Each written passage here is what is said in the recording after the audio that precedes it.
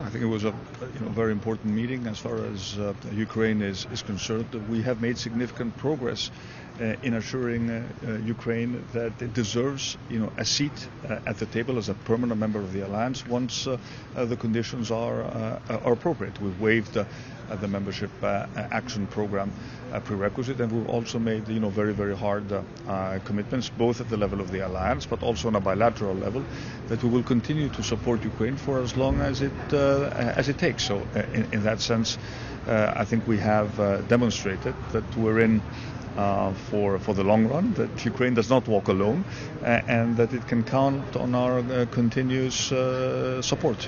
Mr. Zelensky, in advance of this meeting, worried that actually not getting an indication on membership, not getting an invitation, would actually only encourage the aggressor, encourage Russia.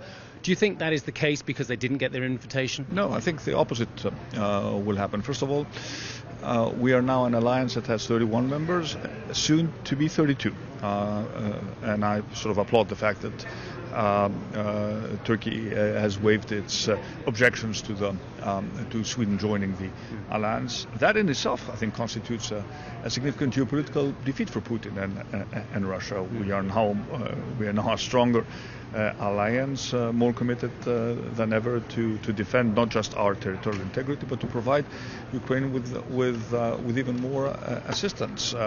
Participating at the meeting, it was very, very clear that the resolve of the alliance is unwavering, and that we will only do more and not less. And this is something which should worry Russia very much, and should bolster President Zelensky in the sense that he has now a very clear path, not just towards membership, but also towards making sure that he will meet his immediate requirements when it comes to significant defense support. Hi, I'm Joanna Bersecci, and thank you for watching. You can check out more of our videos by clicking on the boxes on the screen. And don't forget to subscribe to our channel for more from CNBC International. Thank you for watching.